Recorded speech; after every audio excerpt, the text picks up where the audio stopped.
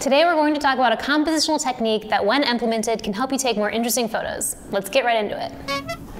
Subframing is essentially the technique of creating a frame within a frame. This is most commonly used to bring the viewer's attention to your subject. You can implement subframing quite literally, like in this example, but there are more subtle ways in which you can implement it as well. You can use elements from your background, foreground, light, textures, colors, and any combination of these to strengthen your composition. When executed well, subframing will immediately show the viewer where to look. It can also provide additional interest to the photo and add depth. The great thing about adding more compositional techniques to your photography toolbox is you can use it for a variety of different genres of photography and filmmaking. You can use it in street photography, fashion, commercial, or even just when you're on vacation. We're going to walk around our neighborhood with our model Kyra and see if we can find some more subframing examples. Let's get that bread. No more bread. Let's go.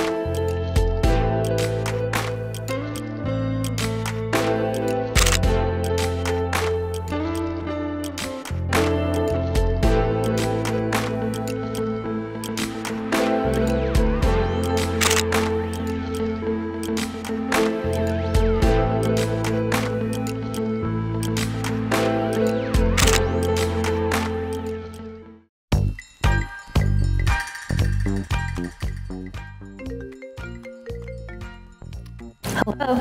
Hey Rach, do you remember our Skillshare password? I'm trying to get my learn on. Yeah, I think it's Skillshare Lover 69. Oh duh, that's my password for everything. Should have known. What classes are you thinking of taking? Well, there's over 25,000 to choose from, but I was going to brush up on some music theory. You should actually take a candle making class so you can finally get started and off the ground. Well, you know, I just have a hard time creating in the same place I work, but we'll see. Did you know there's some beginner drumming classes that you should check out? This isn't about me. This is about the 7 people who are taking Skillshare classes and loving it. Well, it makes sense. An annual subscription is less than $10 a month, and the first 500 people who sign up with the link in our description will get their first 2 months for free. I should definitely do that. And I should brush up on my drumming if I ever would be in Synchronicity 3. No one ever says goodbye anymore. Next time you're out shooting, give this technique a shot and let us know how it goes.